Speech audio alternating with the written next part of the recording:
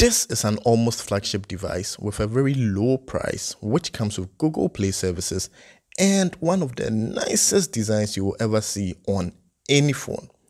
This is the Huawei Nova 5T. Hi guys, welcome to another edition of Cyber Reviews, and this is the unboxing and first impressions of the Huawei Nova 5T coming up next. Have you ever felt? Are you listening? Damn. When you open this, you get a phone, a fast charging adapter, a warranty card, manual, SIM tray ejector kit, 22.5 watts fast charging adapter, USB Type-C cable, and a pair of earphones, USB earphones. It also comes pre-installed with a screen protector and a clear plastic case to protect the phone from fingerprints. So, with the unboxing experience out of the way, let us talk about the reason why you are here, the phone. Before we do though, if you're new to my channel, I do mobile phone, app, and gadget reviews to help you make an informed decision whenever you are making a purchase. So if you like that kind of content, please subscribe to the channel and turn on all notifications so you don't miss the next episode. Now let's talk about price. This phone comes in two different RAM variants, which will determine how much you are going to get it for. This review unit you can get for $419, and it comes with an unbelievable 8GB of RAM.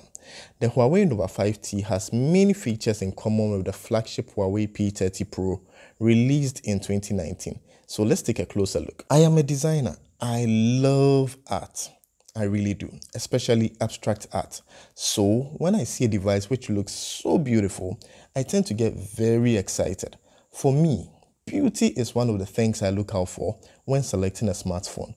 The Huawei Nova 5T has a beautiful design at the back which catches the light and reflects some beautiful gradient colors depending on the angle of the light. Like, it's crazy. Let me know in the comments what you look out for when considering what kind of phones to buy. The body of the Huawei Nova 5T is made of glass in front and glass at the back with an aluminium frame. On the front, it has a hole punch cutout display with the camera in the top left-hand corner of the screen. Speaking of the screen though, it comes with a 6.26 inches IPS LCD display, which is very vibrant, being a 1080p display. Though it would be sweeter if it was an OLED display, but LCD displays also have their advantages in that they don't suffer from OLED display burning.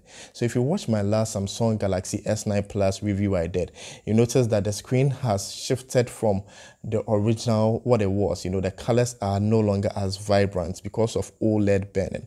So I'll leave a link in the description so that you can check it out to see what OLED burning looks like. Now the back of the phone, apart from being super gorgeous to look at, also houses a quad camera system and a flash, but more on that later. Now, though the back is made of glass, it doesn't have wireless charging and can tend to catch a lot of fingerprints, so do put the included case on it.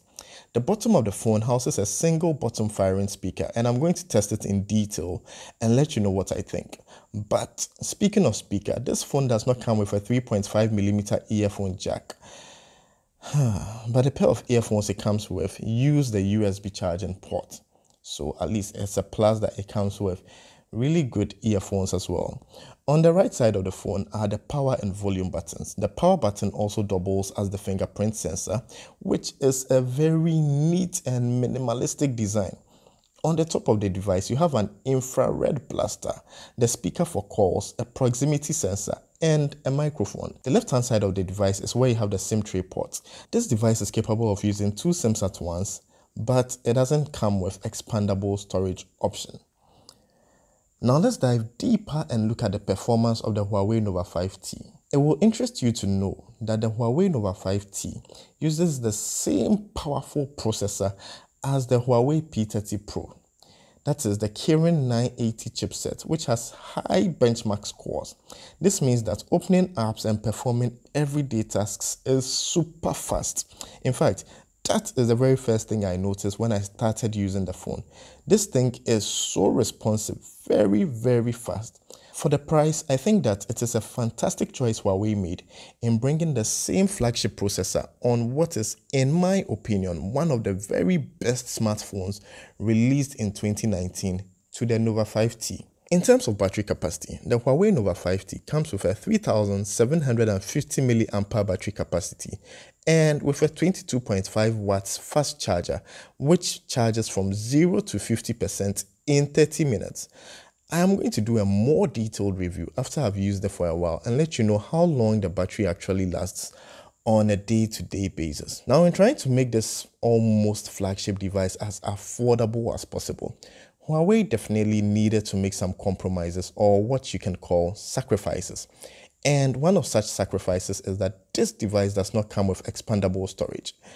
Apart from that, it only has one storage option, which is 128 gigs. That is not bad though, because when I transferred all my apps, games and music from my old phone to this one, I had used up less than 30 gigabytes of the 128 gigs of storage. It is amazing how many phones nowadays come with more RAM than the laptops and desktops we use.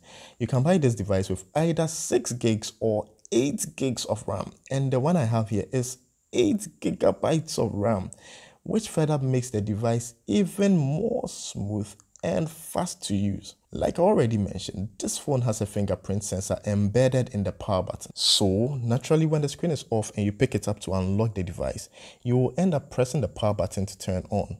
The fingerprint unlock is so quick, it makes it a pure joy just to lock and unlock your device. This device runs Android, so you do not have to worry about the Huawei ban affecting it. It comes with Android 9 and the full suite of Google Play services. Also, it is upgradable to Android 10 and has EMUI version 9.1 running on it. Nowadays, many manufacturers and even consumers tend to place a lot of emphasis on the cameras of smartphones. So let's talk about the cameras on this device.